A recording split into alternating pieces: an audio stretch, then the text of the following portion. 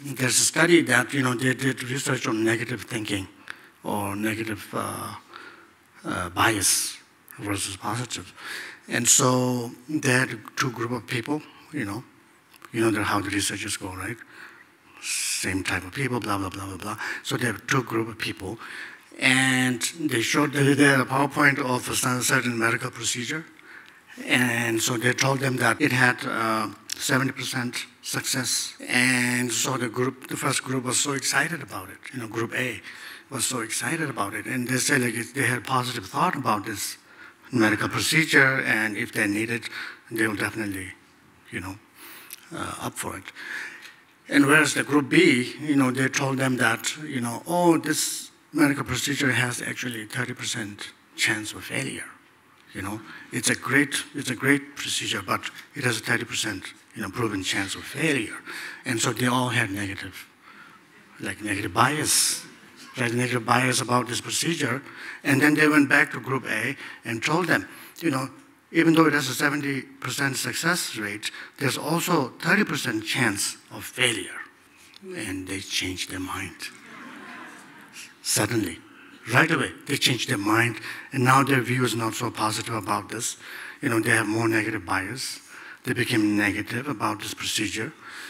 And then they went to group B and told them it's not just 30% failure, but good news, 70% success rate, right? In all the data, 70%.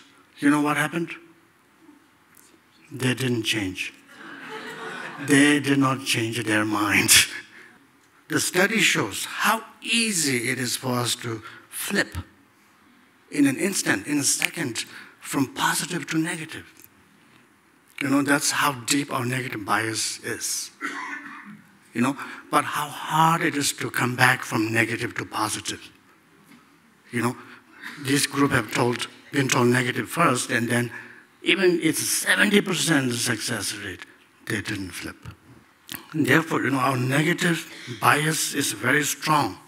Negative thoughts and emotions create strong imprints in our mind. We have a deep tendency, we have a deep habit of negative bias. And not only we have that, we are always repeating it. Isn't that a problem? Funny problem, right? Not only we have a negative bias, we are repeating it all the time. When we are with friends, family, what have you, even in a very positive situation, but still we find something negative to talk about. Generally speaking, we find a way for us to really get deeper and deeper into negative bias thinking, in generally speaking, in our lives, in our family, in our work, at our work, school, where have you, even and in the meditation, we find a way to negatively twist. And so it's like a deep rut in a road, First there's a little chip, and if you keep driving over and over on it, right, repeated action can make it a deep rut, and then someday you're stuck there. Your car is stuck there. You can't get out of it.